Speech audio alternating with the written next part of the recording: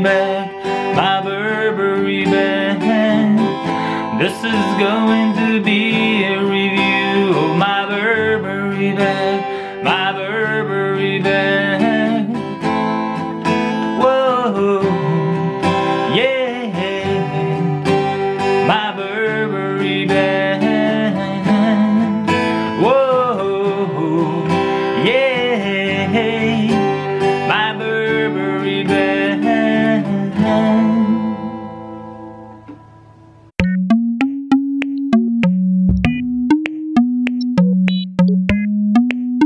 Hey guys, welcome back to my channel. I hope that the little intro didn't freak you out, but I thought I'd do something different this time around. Welcome back, and today I have another video review for you of a bag that I have, I think, picked up in July this year, and I have been using it for some time now, so I wanted to give you my honest opinion on this particular bag and what I think about it. I have it here. It's in its little dust bag. It's from Burberry, and the model is called Sheldon, and the color is called mint green. So yeah, so it's a bit of a different color for me, and I went for it because I think it's absolutely gorgeous. What I love about this bag is the functionality side, and I'll talk about that a bit. And also what I love about it is the classic design. It really has a classic kind of almost a bit of a vintagey design with this flap. At least this is how it looks to me. First, let's get some measurements done, and I apologize for the builder's meter here. I didn't find the ones that is usually used for measuring clothes, but I think this will do the trick. So if we look from this perspective, it's 25 centimeters, the height of the bag. On the top, it's around 22.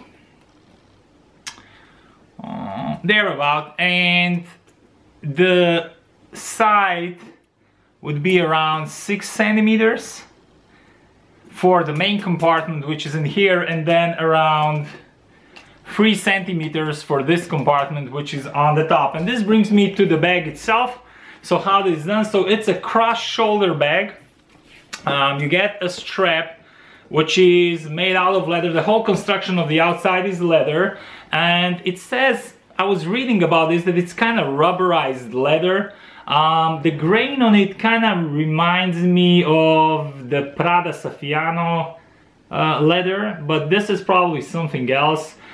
If it is rubberized, as I was reading, then probably it has to have good it has to be resilient to the elements. And actually, I have worn this out in rain a couple of times. I got caught in rain with this bag, and I didn't have any problems whatsoever. There's no staining, nothing on the bag itself. So anyway, so here is the strap. It's pretty narrow, I would say around, and actually let me measure that for you guys. So it's 2 centimeters. So quite narrow, and this bag becomes quite heavy because it is quite large, and I'll show that when I'll put some things in it. You have some adjustment here on the top. Oops, sorry, bumped the camera there. So 1, 2, 3, 4, 5, 6 holes of adjustment. The whole hardware on this bag is matted out, kind of blacked out. Let me try to show you this here. As you can see maybe now on the, come on, zoom in. Don't want to zoom in. There we go. You can see here on this piece, it's kind of a shiny black, and I really like that. And the same thing continues on all the pulls, and on the main closing buckle here on the front. What I want to say about this strap is it is predominantly meant for somebody who is taller, because as you can see, you know, it's quite long. I can measure the drop for you guys, but you know, as you can see here, I think this demonstrates it quite okay-ish. Let me throw it over. There we go. You see, it falls quite low. So if you're a shorter statue, this strap might not be, you know, perfect for you. Just putting that out there. Another thing on the strap, which is, I think, maybe my main gripe with this bag, is the strap is not detachable. It doesn't come with any hardware. Not that you want to detach it, but you know, I have a feeling when it's kind of a, you know, like the Louis Vuitton bags, or pretty much every shoulder bag has, they have a hooks on the outside. Here, this is just stitched in.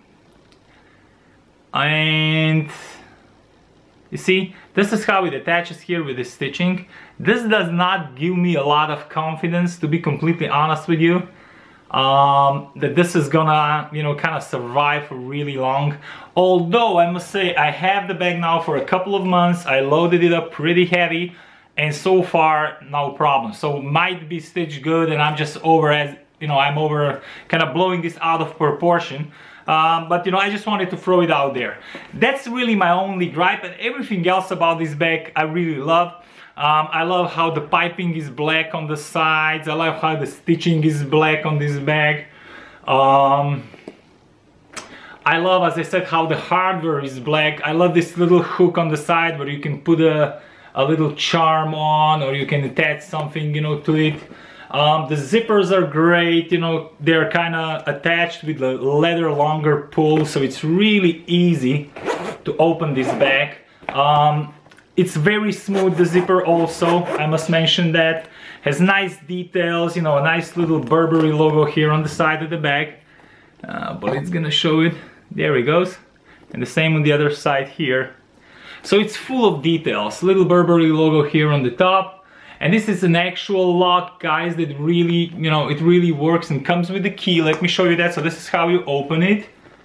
And then, you know, this is how you close it. Just push it in and it closes. There we go.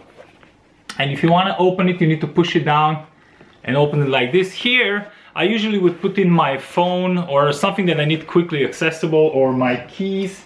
Let me bring in my 4-key holder or case or whatever I think. You see, it goes this way in.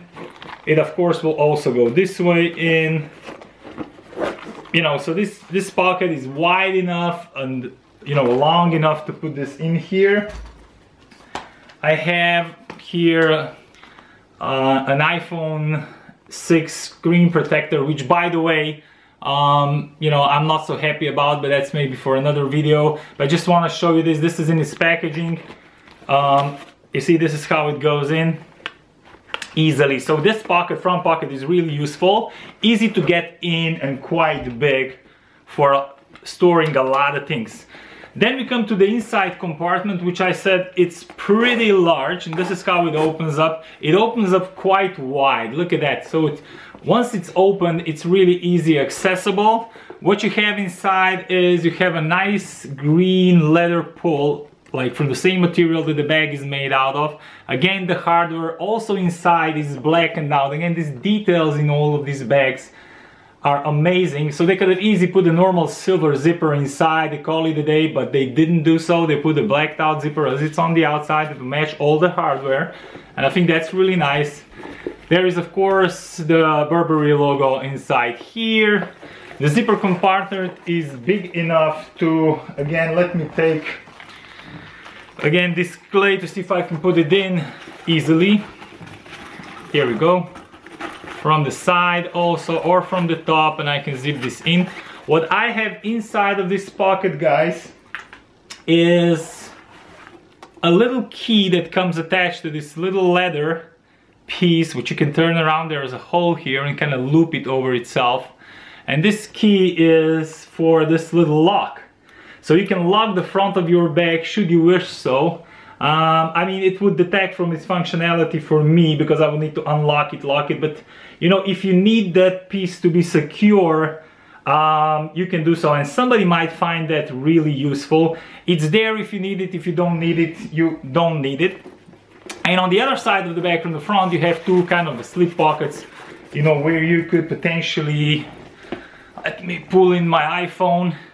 So this is a normal iPhone 6 S, and as you can see, you can easily put it in one of these pockets. They're wide enough. Actually, they would be big enough, I believe, even for a 6S. I mean, for a 6 Plus, so the bigger iteration of the iPhone. The inside is lined with your, you know, traditional kind of Burberry lining, I would say. And size-wise, it's really spacious. And this is where I come to the kind of you know, why I maybe prefer this bag compared to my Louis Vuitton Thomas bag, which I reviewed also on my channel. This bag is because it's wider here and, you know, taller altogether. It's just a bigger bag. This can take easily a standard size iPad Air. This is iPad Air 2. And as you will see now, you can put the iPad Air 2 inside with room to spare. So it might not come on the camera, but this bag is pretty large. So I put an an iPad Air 2 inside this bag. Let me take this cover, put it next to it. Let me take a little camera bag, which, you know, I store my Canon G7X, which I'm filming this on at the moment. And I'll put this in here. I don't know if it's now visible, but believe me, yeah, it's in here, guys, so in their bag. Let me take my mini pochette accessoire that at the moment has some headphones, my well-known by now, if you follow my channel, Prada card holder, and a clay in monogram, and my Chanel free card holder, the classic one with the silver hardware. So all this is inside my clay. I'm not bothered now with the headphones. So this is what's in the clay, and I'll put that next to the camera. So there we go. And I'll also take my glasses, which I use where I don't have the lenses in. They're from the Tag Heuer, and I think I showed them out before. And I'll put that on the top here. And I'll put my car keys in one of these pockets in the front.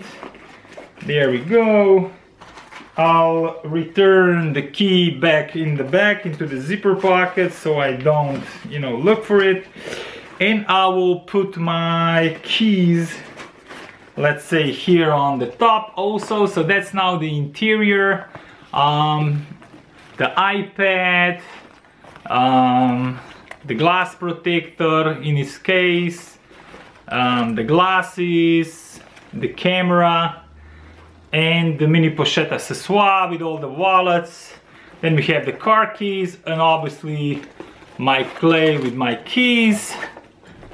And this is what all fitted in this easily. Let me just zip it up. There we go. And there is no real flaring on any side on this bag, with all the things inside of this bag now. But what it comes now is, you know, the heft. Now it's pretty heavy. The bag on itself is pretty heavy, but now, you know, it's I would say quite a heavy. And there I go back to the strap discussion that I had. What else? Yeah, so let's use the front pocket to slip in the phone. And this is actually where I put my phone because it's easy accessible. I don't need to open the zipper to get into my phone. I can just, you know, get into it very quickly like this. So this is the bag now fully loaded, guys. And as you can see, this can be easy for somebody that doesn't need to carry a computer to work. You can actually have this as a work bag if you're dressing pretty casually. These do come obviously in more subtle colors, should you want a black one, a brown one, but I don't know if they're already available. This, you know, I picked up in July in the Burberry outlet near to me in Austria. So I do believe this is from an older collection. but you know, for the amount that they are selling them, you know, in the outlets, I think they're super worth the investment. I've been enjoying mine tremendously. I really love this bag, especially for the weekends where, you know, I go out for the full day and I want to take more stuff, not just the wallet and the, you know, the car keys, but maybe also the iPad or something like that. So I want to stay more connected. I want to take more stuff with me. I don't use it as a work bag because I do need to carry a computer daily. But you know, on the other side, for somebody that doesn't need to, this might be a really nice option. This is a gorgeous bag with a lot of details, guys. If you are able to pick one up, do give it a go. So Burberry Sheldon cross shoulder, cross body bag, highly recommended from me. I love mine and I'm very happy to have picked it up. I hope you have enjoyed my video, and as always, rate, comment and subscribe and hit the like button if you like my videos. Thank you everybody for watching and for your continued support of my channel, and I'll see you in my next video. Bye for now.